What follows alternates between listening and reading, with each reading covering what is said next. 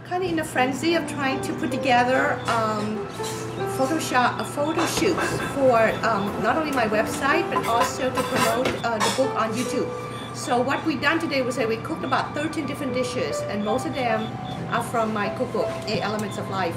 And every single dish that we cooked today, I picked them because when my book comes out in October, it's going to be fall, and it's the beginning of the cool dry season, and then the specials that some of them would run through the winter time.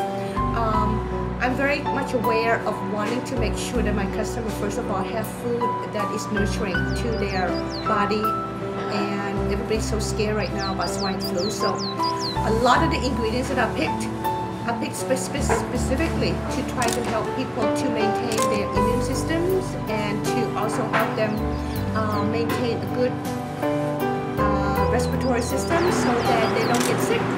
And that's what we did, and it's just kind of crazy because we're cooking all these crazy different dishes, but I think it turned out pretty good, and I want you to go and check out the recipes in the book. Buy one.